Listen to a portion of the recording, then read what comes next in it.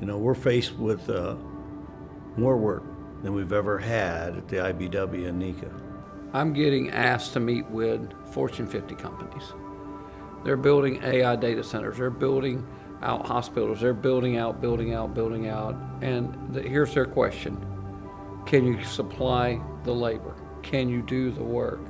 I think the first time in history we have one of the greatest opportunities because they are coming to us for solutions. We're tracking about 1,050 transmission projects. We're looking at 16,000 utility-sized solar projects, 82 chip plants right now in the United States. I've seen estimates up to 900 small modular reactors.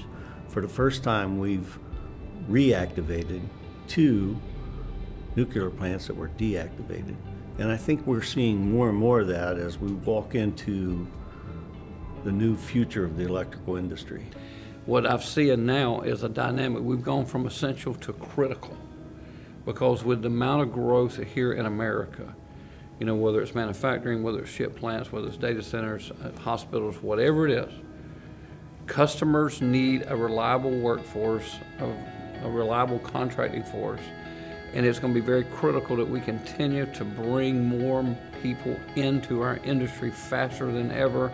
That's why we're ramping up education for leadership training, foreman training, management training, estimating, and at the same time, our workers, our men and women in the field are going to have to work a different workforce than we've ever had before. We've been so accustomed to doing it one way, and you and I both know we can't do it that way. We have to do things completely different. Bureau of Labor Statistics just recently put something out. There's going to be a need for up to 70,000 new electrical workers in our industry each year to the year of 2032. 6% increase, higher than any other classification that the Bureau of Labor Statistics track.